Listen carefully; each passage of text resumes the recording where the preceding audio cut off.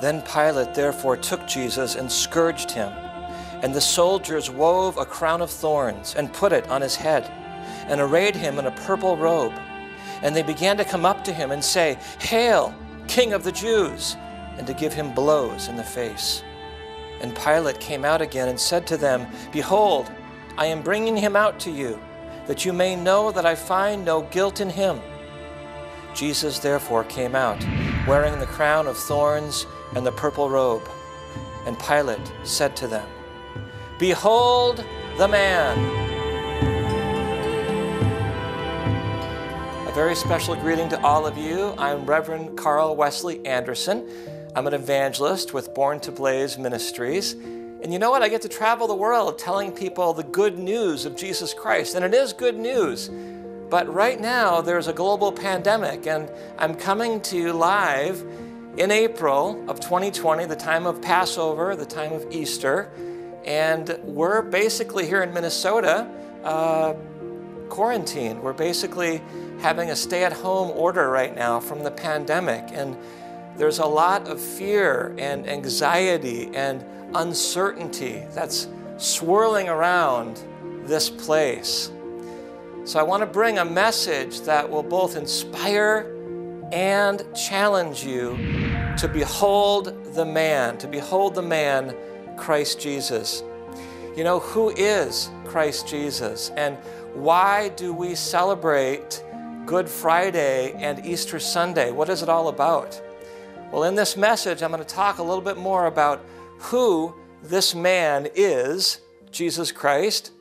Some of his titles, for example, he's known as the King of Kings and Lord of Lords, but he sure doesn't look like it. Look at this picture of the man. Behold the man that Pontius Pilate brings out to those crowds shouting, "Crucify him, crucify him."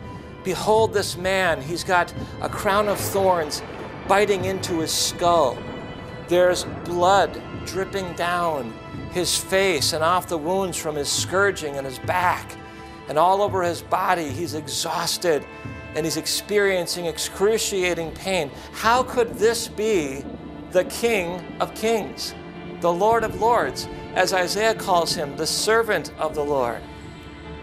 Why was this Jesus crucified like this? Why was he in a few moments from this time of Pilate raised up upon a cross with his hands and his feet pierced and that blood dripping off that old rugged tree? Why was Jesus crucified? Well, to understand this, we have to go all the way back because we serve an amazing God. In the beginning, God, the Father, Son, Holy Spirit, created the heavens and the earth, and all was created good. And man and woman was not only created good, but we as people were created in his image. He made us as close to anything as he could make, as close to himself. And you say, what happened? Well, there was evil present in the garden. Now, I just said to you, God created all things good. So he's not the author of evil, but he gave his creation, especially man and woman, angels, free will, and they fell into sin. They fell in disobedience to his simple commands.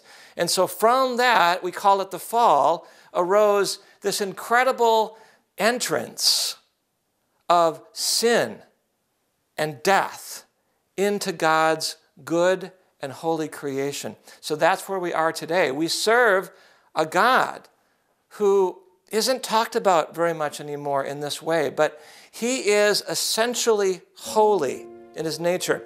Now that holiness from Scripture derives its term, it basically means separation. So God is, first of all, is separate in himself, Father, Son, Holy Spirit. They form a perfect love community. They created you and I to be objects of that love. But because of our sin and disobedience, because you and I, as Romans 5 declares, are part of Adam's original race, that is the rebel race, the race that rebelled against God in the garden, you and I were in Adam when Adam fell. So when Adam and Eve fell, you and I fell along with him, and all the human race is thus fallen.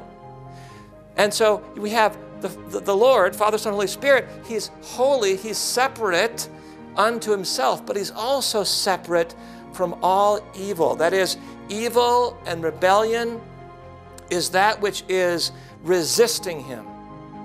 So the Father, the Son, the Spirit, they separate themselves in holiness from all that is rebelling and resisting them. So what is the answer to this rebellion for mankind? What is the answer for you and I if we are being resisted by a holy God who not only is a God of love, but he's also a God of justice? Out of his love flows mercy. Out of his justice flows wrath and judgment.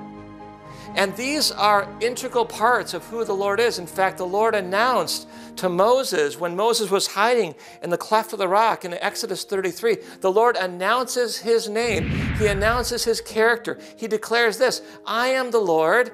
I am loving, kind, and tender mercied. I am a God of love.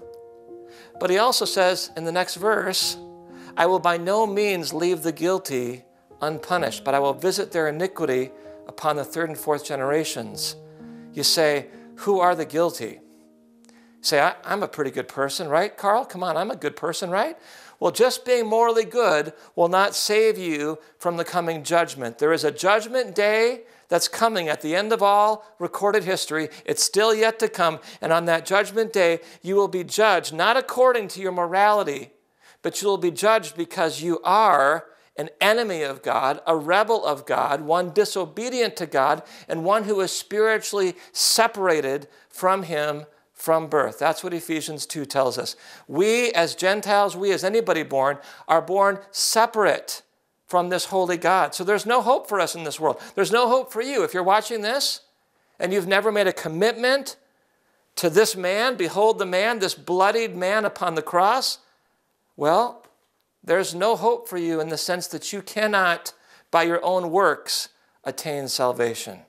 So into all of this, this holy God steps into this world, which, by the way, was created as a sanctuary, and the moment sin entered, it became a prison. That's right. This world is a prison cell. And so somebody from outside the sphere of sin and death and curses and our enemy Satan, somebody greater than the powers that be in this earthly realm right now, had to invade this earth, had to come in as the divine one, as the divine king. Somebody holy but loving had to enter in and invade the realm of darkness and usher in light, and that is the man, Christ Jesus.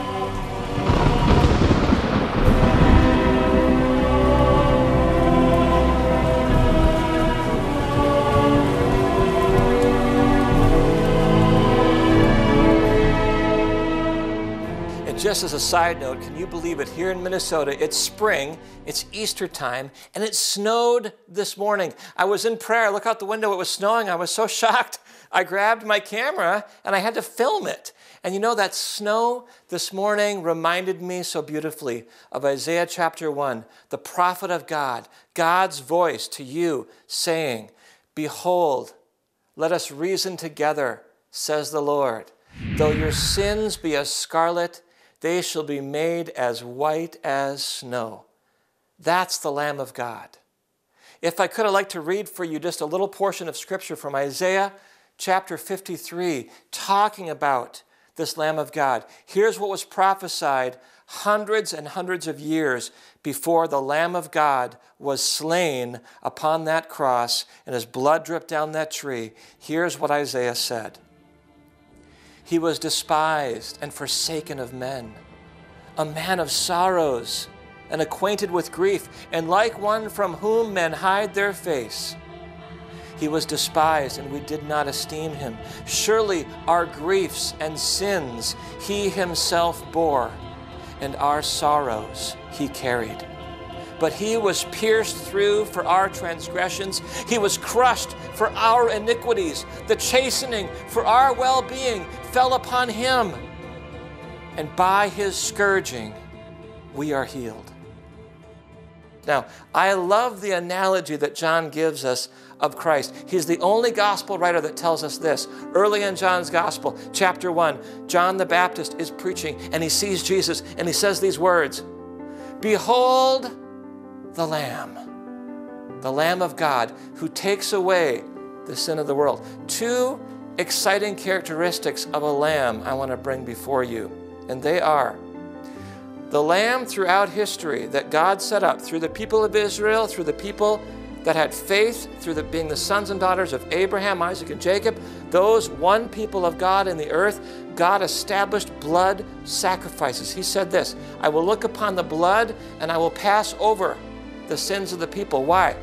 Because only by the shedding of blood is forgiveness of sin secured. So they would slay a lamb every year, and that lamb would be a sin offering unto the Lord, and the sin offering would then pass over the sins of those people and cause them to be looked upon as righteous in God's eyes.